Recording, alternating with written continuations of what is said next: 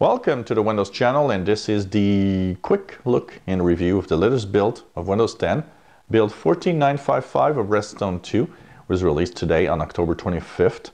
And this build, of course, is also available for mobile if you have a Windows 10 Mobile Insider, for fast ring only.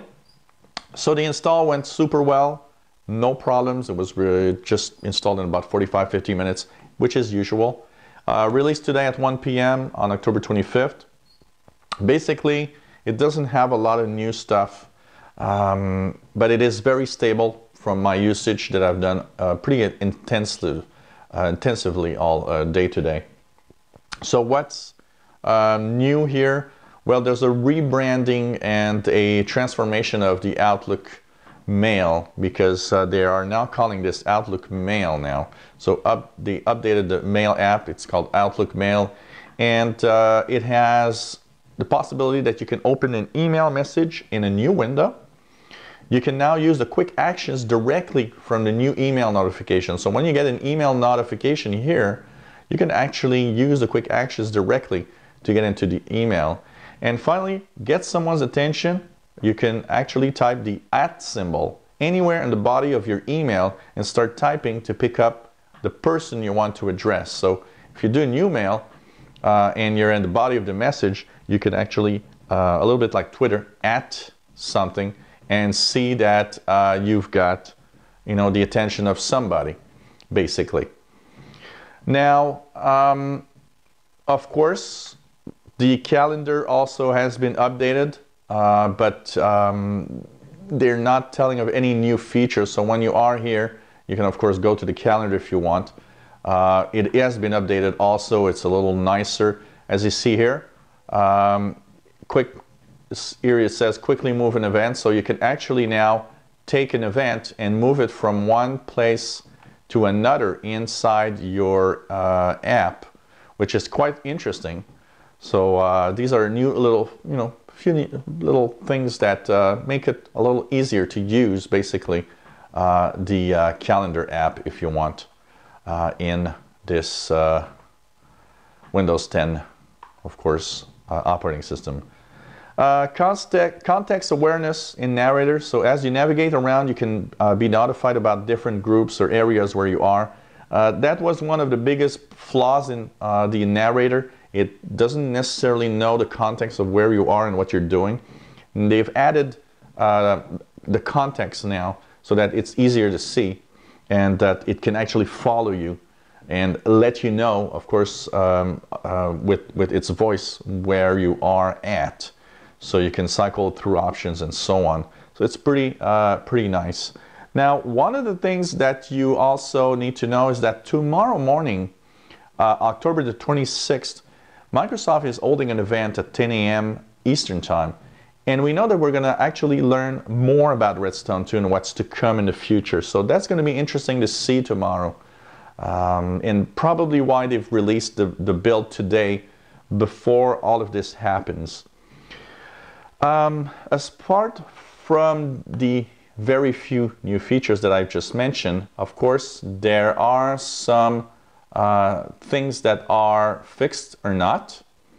One of the things that, of course, improved in all, you can now draw along the protractor and have the degree visual remaining visible. So we're talking here about this famous protractor that they've had it last time when you look at the options here. So now we had a protractor, and now you can actually have visible degree. So here it says, you see, it gives you the degree. It tells me here the degree of angle and everything. So you can have that wasn't there before. They fixed an issue causing you to be unable to sign in to apps such as Feedback Hub and Groove and MSN News. That was a problem last time. If you were logged out of these apps, you couldn't get back in. So now you can with your Microsoft account. Fixed a lot of touchpad and precision touchpad issues where there's a lot of problems where things weren't appearing right.